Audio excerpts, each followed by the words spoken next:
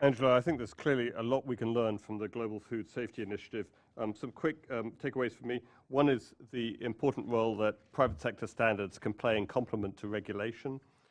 Second, I thought your point on the emphasis on auditing and verification is an important point we shouldn't lose. And the third takeaway I had was this point about we need to be very thoughtful about what we want to be in a competitive space, and therefore creating incentives for companies to innovate, and what we want to have in the pre-competitive space, so companies collaborate and communicate with each other. Our next speaker is Kathy Talkington, who's director of the Antibiotic Resistance Project at the Pew Charitable Trusts. Thank you, Kathy.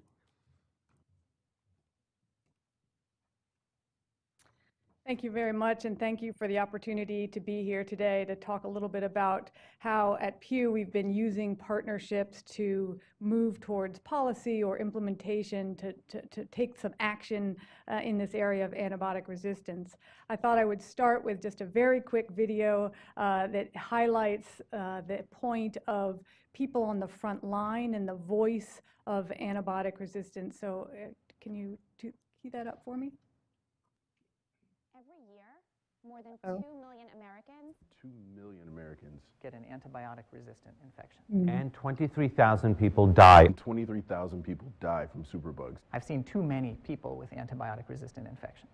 We're running out of the very drugs. The very drugs That save lives. But it doesn't have to be this way. But it doesn't have to be this way. If we stop giving antibiotics to patients who don't need them, If we could be safer, smarter, and more sustainable about the usage of antibiotics, We can save antibiotics. I'm a doctor, and I save antibiotics for those patients who really need them. I'm a survivor, and antibiotics saved my life.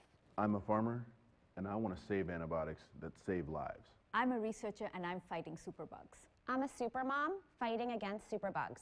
Let's save antibiotics. We could save lives. So that video has a couple of purposes. Obviously, one is putting that human face to the issue of antibiotic resistance, those people that are on the front line of this issue. The other thing that it points out for us is the areas in which Pew is engaged in the issue of antibiotic resistance. We're working on it from a variety of different fronts, looking at the issue of stewardship. How do we protect, how do we make sure that the antibiotics that are available are there for the patients that really need them? We're looking at it in animal agriculture. Are there ways to reduce the need for antibiotics in that space? And then the third prong of our work is on innovation. Are there ways to jumpstart new drugs in this area? So let's see, I need to move this. One of the tactics that Pew uses to do our work in general is the issue of collaboration. Other things that we do as well are research and data, but bringing people together to address a very specific issue is one of the fundamental things that we do to address this unique challenge of antibiotic resistance, bringing together whether it's government or industry or non-governmental organizations. But how do we use these opportunities to bring people together to align interests to affect change? So what I wanted to do today is use 3 examples of the work that we're currently involved in from those lines of work that I mentioned earlier. Sorry, I seem to be challenged here.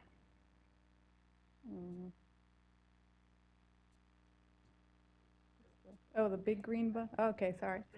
So the first example I wanted to talk about is this issue of preserving antibiotics for those patients that really need them. And so part of that translates to how do we reduce the inappropriate use of antibiotics. And as many of you know, in the US Action Plan, there were specific targets set out for reducing inappropriate use. And in the outpatient setting, that target was reducing by 50% the amount of antibiotics by year 2020. But then the question is, what does that really mean and how do we get there? So how do we make that goal actionable? So fortunately, in partnership with CDC, we began to explore that to set those national targets. And the first thing we did was to get together the people that we needed to help us think this through. And those people, again, those are on the front line. In order to have useful targets, it has to be those people that are going to implement this in the front line. So we brought together primary care physicians, emergency care doctors, various participants in the outpatient arena to think about what information is available out there, what is the data, what is the methodology that we can apply to existing information to make those goals more actionable. And what we were able to come up with is setting the first national target for outpatient use. What we learned from analyzing the information that we had is that 47 million prescriptions are unnecessary every year, and that translates to about 1 out of every 3 in the outpatient setting. So this all of a sudden made it much more tangible and real for those on the front line. They could understand where some of the opportunities for improvement are. And I think the key here was making sure we had the right people at the table, involving the government as well as private sector, nonprofit, those people that could help really evaluate the information we have in order to get something actionable. The next example I wanted to give was in the animal stewardship around potentially reducing the need for antibiotics. If that's our goal, then how do we begin to address that? And we know that the conversation around antibiotics in animal agriculture is complicated. There are a wide variety of different players, whether that's from industry or from the retail side, consumers, et cetera. And some of those people are coming to this issue with different unique challenges or unique goals in mind, but are there opportunities for finding common ground? And we've heard a lot in this session here in the last couple of days around alternatives. And that is an area that there's a lot of interest and I think common interest around a diverse set of partners. There was a meeting held last year by OIE and USDA to begin to examine the alternatives, the knowledge that we have about the alternatives, what the research priorities might look like. As you heard from a number of the speakers yesterday and today, there is information out there, but there's a lot more that needs to be gathered in order to begin to see whether or not these are going to have the impact that we hope in all the various settings. But this area seems very promising, and being a part of this with the federal government, with the international organizations, with private sector, pharma companies, coming together and setting priorities is an important area that's helping to identify potential areas for reducing the need for antibiotics in animal agriculture. The other piece of this, I think, that benefits when we get these voices together in a sort of a uniform way, we are able to then take those voices to advocate for additional resources. Part of the challenge, obviously, around alternatives is the research needed to study them. So one of the things we are doing at Pew is getting those common voices, advocating on the Hill for additional resources to address this issue. The last issue or example I wanted to talk about was in our innovation area, spurring development by the use of data. And this issue, this graphic, we've heard a lot about already today. I won't go into it in great detail, but clearly the antibiotics that we're using today are based on research that was done over 30 years ago, and that's a problem. The current system clearly is not working. And so the solutions to this are complex. We've heard some of them today about incentives, financial incentives, regulatory issues. Pew decided to focus initially on the scientific challenges for discovery of antibiotics.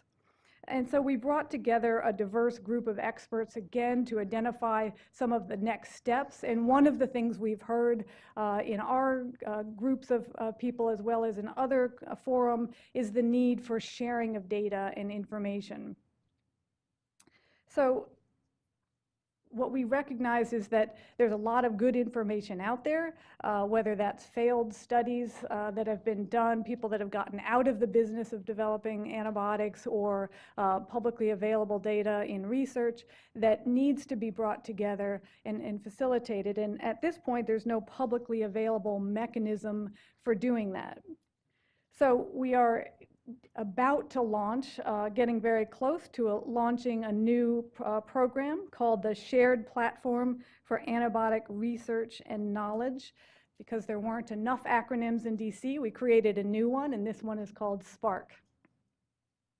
And so it's a virtual lab of sorts where we'll be collecting publicly available data at first, bringing it together, targeting it towards gram-negative. We don't want to just collect all data. That's overwhelming at first. So one of the goals of the work that we've been doing is recognizing the need to target and focus the work that we're doing. So the data that will be collected here will be focused on gram-negative issues. We also will be bringing together experts to look at the information that's in there, to curate it, to make sense of it, to identify whether or not there are specific questions or patterns that are out there, so that we can make that data readily available to the research community.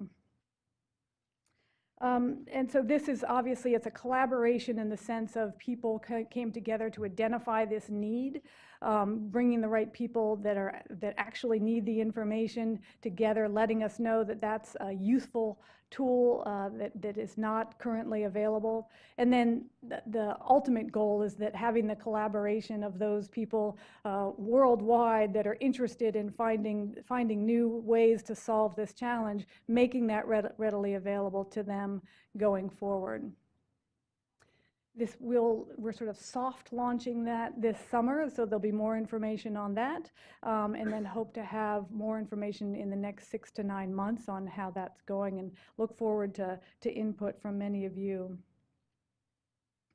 And so just in conclusion, obviously antibiotic resistance is a very complex problem. There are so many people involved in it. In our opinion, the partnerships are so critical in the sense that this is an urgent opportunity. We have this sort of window of opportunity, as we learned earlier and I've heard many, many times. People are paying attention to antibiotic resistance right now, but it's not clear how long that opportunity will be available.